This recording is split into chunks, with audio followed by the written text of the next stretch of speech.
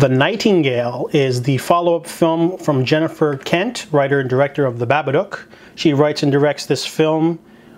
This movie is a harrowing, stark, grim, gritty, experience. This movie is not for the faint of heart. I don't mean that in a good way. I mean that in a wears you down with brutality and gruesomeness, over and over. This movie is unrelenting in its tone, and it's relevant and well acted, but the movie is not for the average viewer.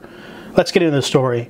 The Nightingale is about Claire. She is an Irish convict living in Tasmania in 1825, and she's already completed her sentence, but her she's being taken advantage of by Lieutenant Hawkins, played by Sam Claflin. He is sort of, he rapes her once in a while, and he makes her sing for the men.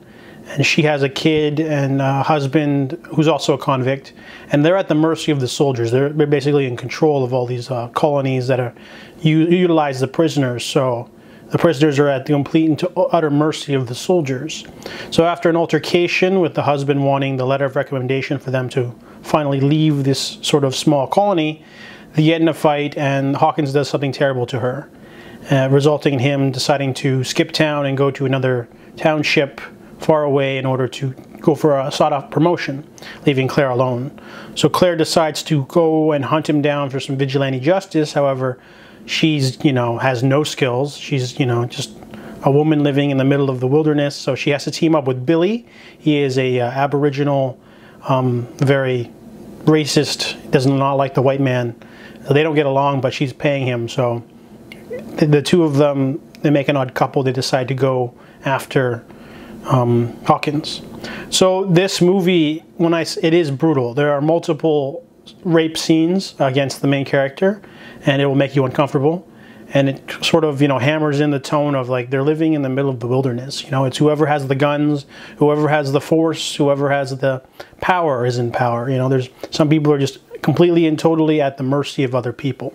And same goes for when she starts traveling with Billy alone. Whenever she bumps into someone, they always comment, a woman shouldn't be riding alone like this. Since it takes place in the 1800s, a lot of people, think it's improper for her to be traveling alone, or they think they can take advantage of her. So she's constantly being, attacked and sought after by, just random people, either working on camps or something, or just travelers. Literally anyone and everyone attacks anyone else in this movie. So it adds a sort of raw Western kind of vibe to it. And the acting's phenomenal. Sam Claflin, I didn't even recognize him because, he's usually a pretty boy. He is just a despicable piece of shit in this movie. And I'm glad he chose to do this type of role. He usually plays this sort of, handsome-faced, sort of, charming, Mr. Darcy kind of guy. This movie is just a monster, but he doesn't view himself as a monster, and it's just the way he is. And just a phenomenal performance.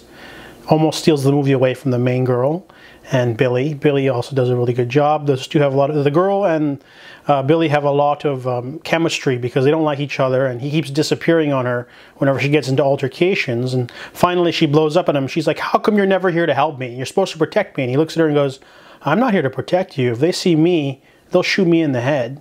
Then I can't show you the way. So then when he finds out she's Irish, though, they sort of bond a little, and over the time they become friends. And that's sort of the backbone and theme of the story. However, there's this, sort of creepy atmosphere that Jennifer Kent did The Babadook before this movie, so she sort of lends a little bit of horror scenarios in some dream sequences that are very nightmarish and atmospheric.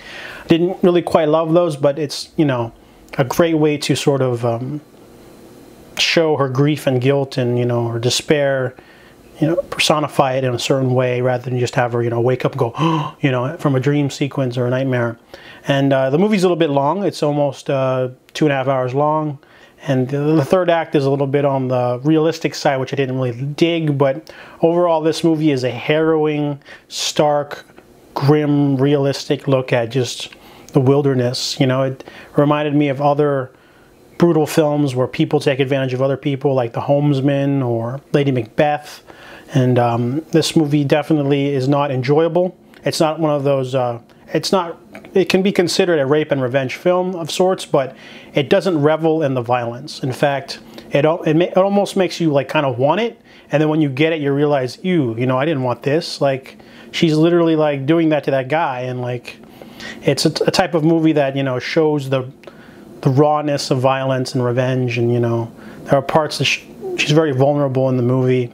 Great performance. Definitely not recommended for people who can't stomach that sort of subject matter, but The Nightingale is definitely an experience if you're willing to, you know, subject yourself to it. It feels really gruesome, but definitely one of the more, you know, emotionally charged drama thrillers that I've seen ever. So I give The Nightingale a 6.5 out of 10.